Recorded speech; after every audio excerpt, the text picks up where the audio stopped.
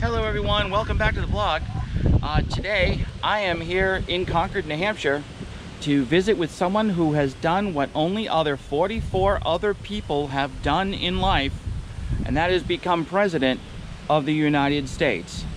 We are here with number 14, Franklin Pierce.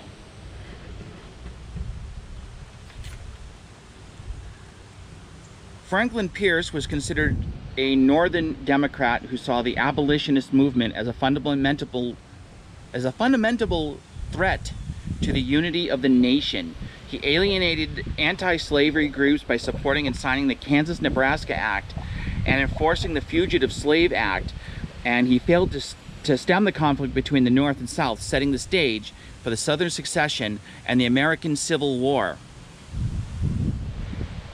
He did take part in the Mexican-American War as a brigadier general in the Army.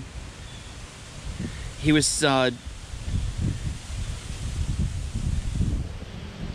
really considered, he led a failed attempt to acquire Cuba from Spain. Can you imagine if he succeeded on that? But his popularity declined sharply in the northern states when he supported the Kansas-Nebraska Act, which nullified the Missouri Compromise.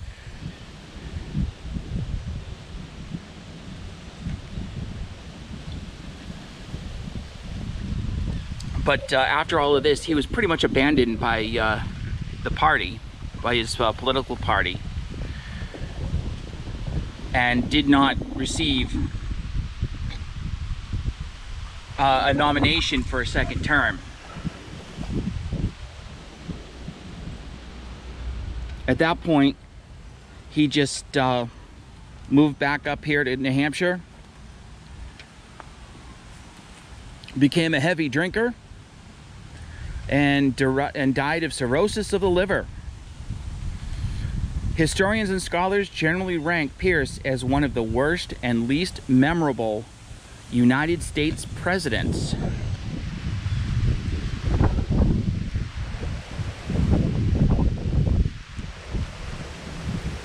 So let's get a good shot of this monument.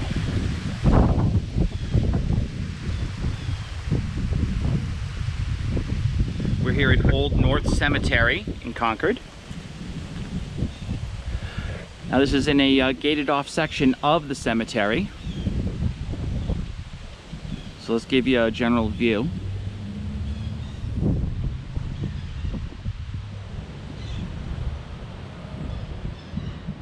Beautiful day today as we record. So that'll conclude today's vlog. You know, someday I would love to go to the grave sites of all the U.S. presidents, whether they were liked, hated, loved or not, just to say that I've been here, because they're all history, folks. All right, so with all that being said, this is Jason, and I will see you on the next vlog. Bye!